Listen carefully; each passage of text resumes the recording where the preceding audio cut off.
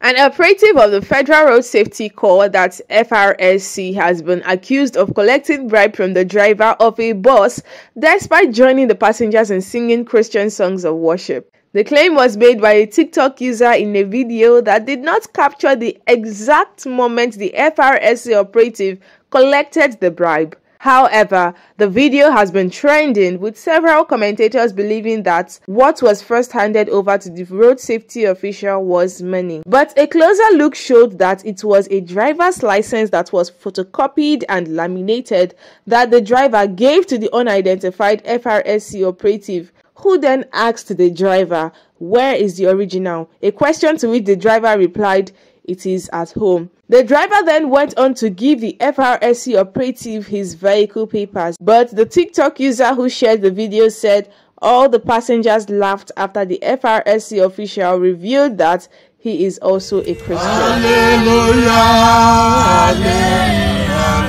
hallelujah,